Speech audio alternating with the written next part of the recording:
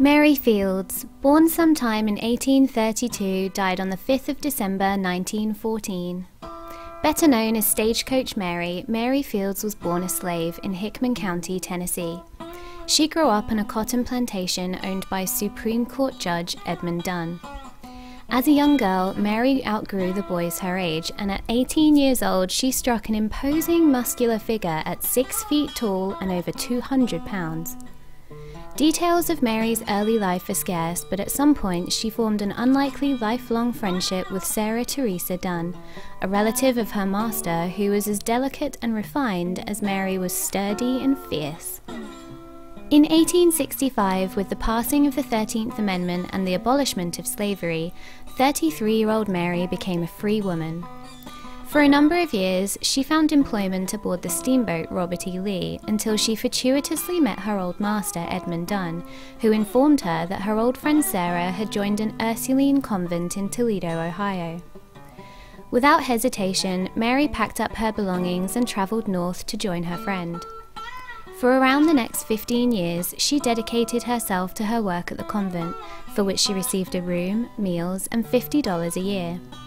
She took great pride in the convent garden, leading one nun to famously remark, "God help anyone who walked on the lawn after Mary had cut it." In 1884, Sarah Dunn, by then known as Mother Amadeus, was sent to Montana Territory to establish a school for Native American girls at St. Peter's Mission west of Cascade.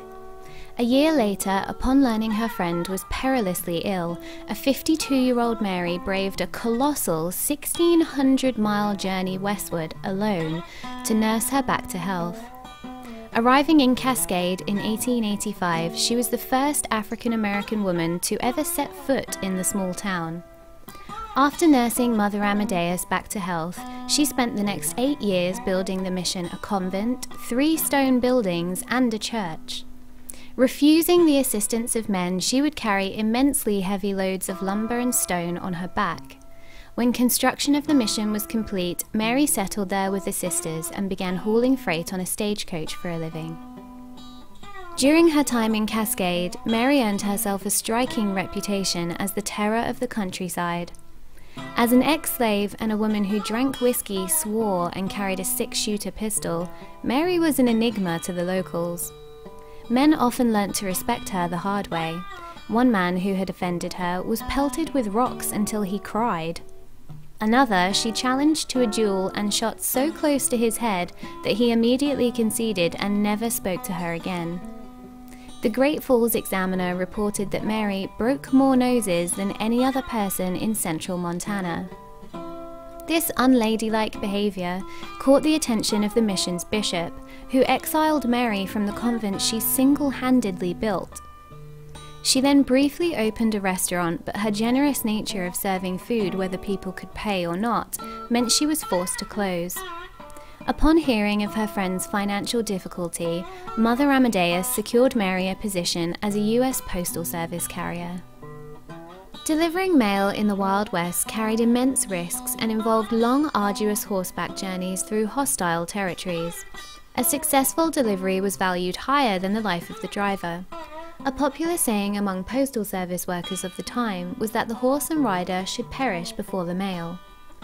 Out of all the applicants for the job, Mary, a woman in her 60s, hitched a team of 6 horses faster than men half her age. Upon her hiring, she became only the 2nd female and the 1st African-American female mail carrier in the history of the western United States. Her route was a 19-mile stagecoach journey between Cascade and St. Peter's Mission, allowing her to return daily to the place she was exiled from. Stagecoach Mary never missed a day of work, and when the snow was too deep for her horses, she would strap the mail bags to her back and deliver them on foot wearing snowshoes. In her 10-year service, she went from an outsider to Cascade's most respected citizen. In her early 70s, Mary retired from the Postal Service and settled in Cascade. She opened a small laundry business that was sadly devastated by a fire. The residents of Cascade, remembering the generosity of her restaurant days, rushed to her aid, donating whatever they could, from shelter to food and clothing. When Montana passed a law forbidding women from entering drinking establishments, the mayor of Cascade, D.W. Monroe, gave Mary special permission to drink in the saloon, where she would spend hours discussing politics and sports. She particularly enjoyed baseball and was invited by the Cascade baseball team to travel the state with them, attending all their games as their guest of honor.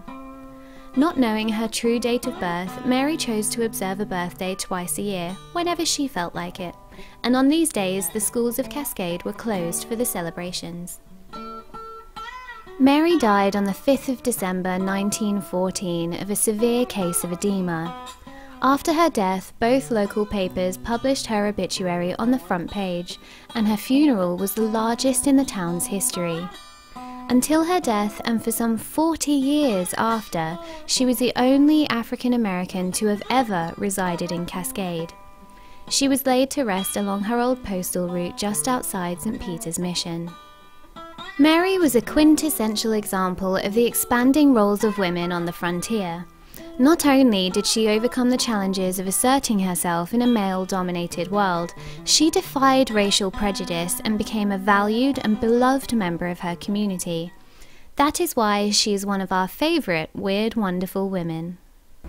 If you enjoyed this video, be sure to like, share and subscribe, and thanks for stopping by Weird Wonderful Women, the channel dedicated to all those weird and wonderful ladies who dare to be different.